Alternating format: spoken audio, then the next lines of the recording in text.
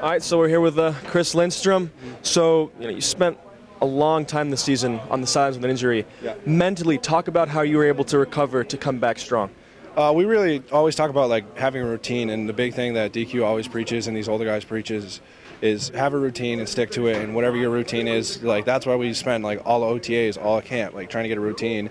And so when I got hurt, I was able to still stay in my routine, especially mentally. So I would try and, this is just like having great advice from older guys. They're like, prepare every week like you're still playing. And Coach Morgan was great in that. So I just prepared every single week. Like I still have like 3 notebooks full of as if I was playing every week, and just when the team went out to play, I just stay home. So, but I still had the notebooks every single week, like mentally of being locked in and learning. So when I came back, I felt like I'd put in so much work mentally that it was really just adjusting physically. Nice.